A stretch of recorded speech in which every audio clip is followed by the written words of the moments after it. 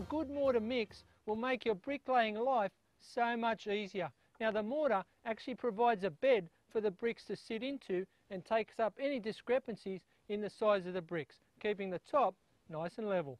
But I can't stress enough how important a good mortar mix is. A good general purpose mix is 4 parts sand, 1 part cement and half part lime. The lime just increases the workability of the mix, making your life so much easier. Another thing you can buy is some pre-mix bags. This one is just sand and cement, but this one has lime added. This one for me is the go.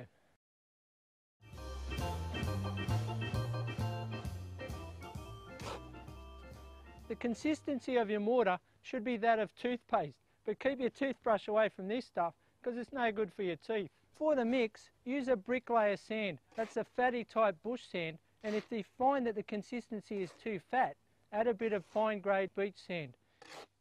If it's still a little fat for you, use some bicoal. As a rough guide, to lay 1,000 bricks, you need 1 tonne of sand, 8 20-kilogram bags of cement, and 4 20-kilogram bags of lime. Handy hint, cement and lime products can cause skin, eye and lung problems, so make sure you wear your safety gear and always check the safety directions on the back of the pack.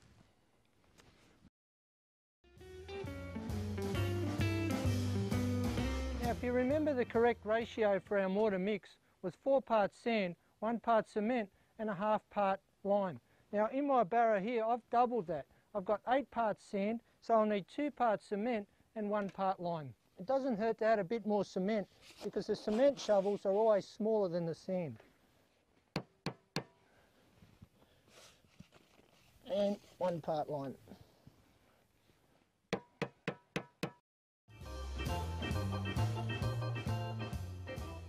Whilst the mix is dry, I could mix it with a shovel, but take it from me, using a Larry is much easier.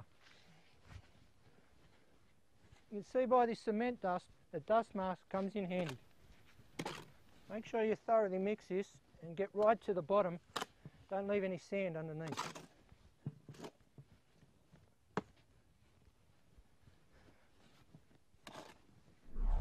We're going to add some bicoal to our water just to increase the workability of the mortar. Now to 15 litres of clean water, you'll need 1 capful of bicoal.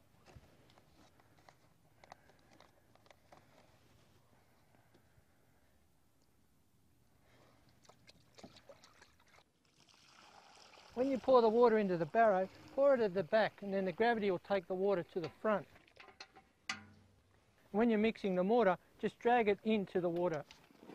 Just take little sections of the dry mix at a time and make sure it's thoroughly mixed.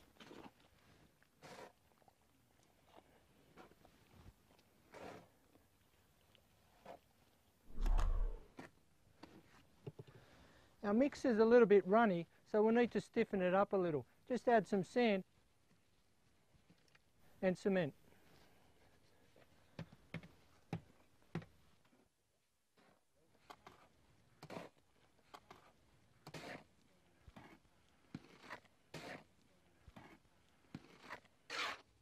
To vary the colour of your mortar, you can try different colour sands or different colour cements, but to change the colour dramatically, you can add an oxide powder. But be careful here, you've got to make sure you add exactly the same amount to each mix, otherwise your wall will look like a rainbow.